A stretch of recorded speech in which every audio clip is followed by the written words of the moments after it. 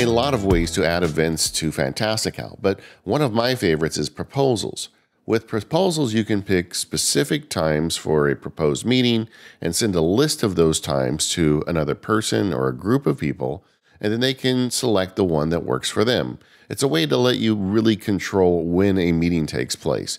In contrast with openings, you're not giving blocks of time to people where they can select a block within those time periods. Instead, you're suggesting specific times, and they have to choose among those specific times.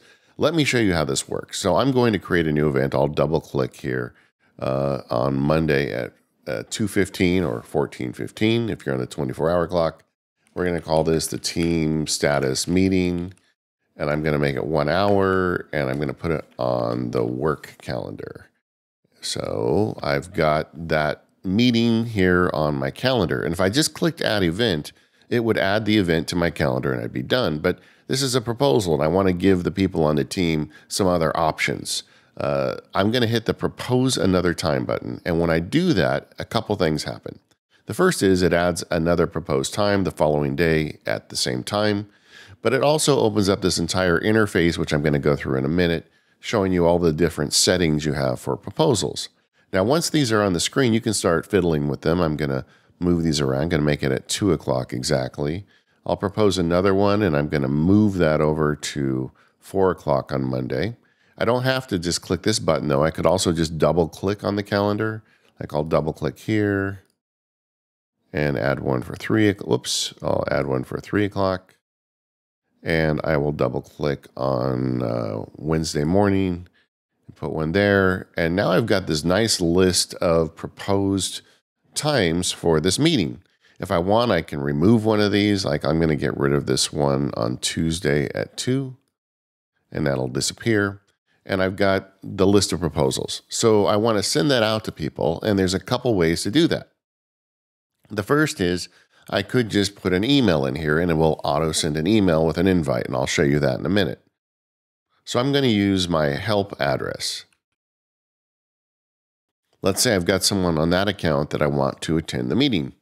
You can also create a link. And when you create a link, it gives you a link you can share with anybody, and they can also sign up for the various proposals.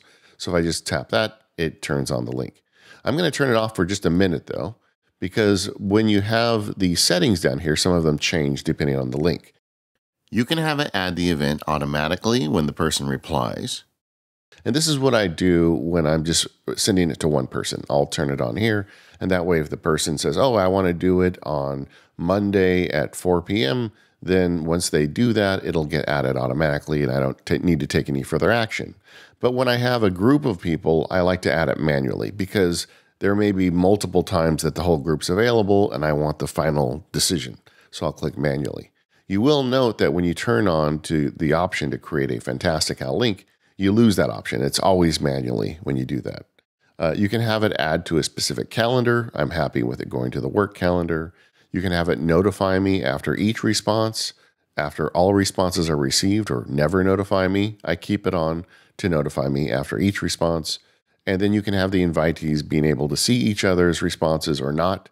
I usually keep this turned on like this. So I've got my settings, I've got my proposed times, I'm going to send an invite out to this address, and I'm also going to create a Fantastical link. So let's push the button and do this. And now Fantastical is creating a link for me to this proposed meeting. I can copy it to the buffer here just by hitting copy link and be done. You can also see that link if you just look at the properties of the event. You can see there's the link there. I can get that later if I want.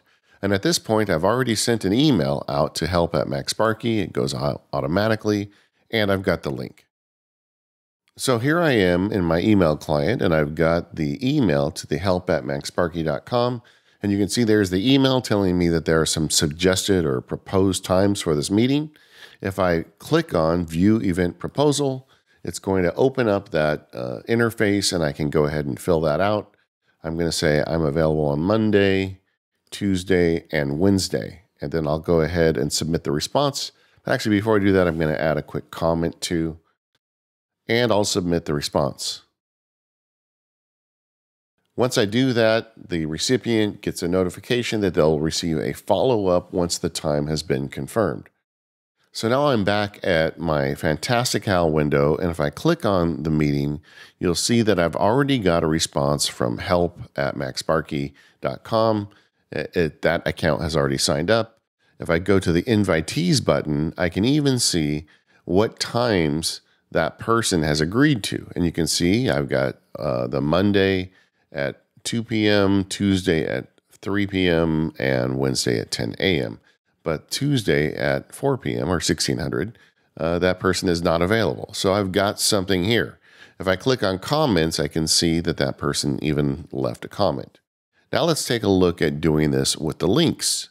So once again, I'll just double click on the event and I'll copy that link. I could also click the sharing button to share the proposed link with the sharing menu, but I've got it in my paste buffer here, and I'm going to jump over to Safari.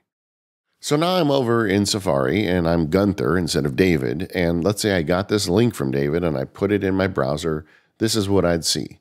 I've got my name and email address here and the proposed times.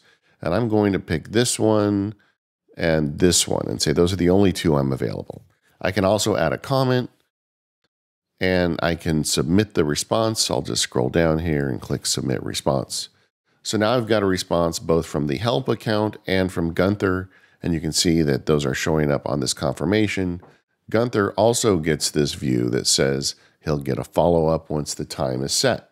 So now I'm back over in Fantastical, and you can see it's already updated for Gunther. If I look at invitees, I see not only the availability for the help account, but also Gunther. And scrolling through, you can see there's only really one day that's available for everyone. It's Monday at 2 p.m. So I'm going to go ahead and confirm it. Before I do, I'll check comments and see, that Gunther's bringing chips and salsa. Okay, we're good. I'll hit confirm and confirm the time. And now it is going to be set. And Fantastical is going to update it and just give me that event and remove all the other proposals. It'll also send out confirming emails to the help account and Gunther. And that's really all there is to creating proposed events. Picking available times for you and sending them out to people via email or via link, and then checking and confirming and picking the time that works for everyone.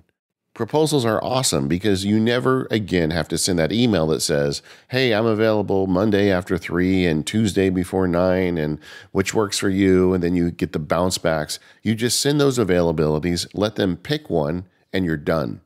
Like I said earlier, these are different from openings because with openings, people can pick any time within your available blocks. With proposals, you are making very specific options and they're picking among those. There are circumstances for both openings and proposals. Fantastical has both of them. And the good news is they work with anybody. They don't have to be Fantastical users to respond to proposals or openings.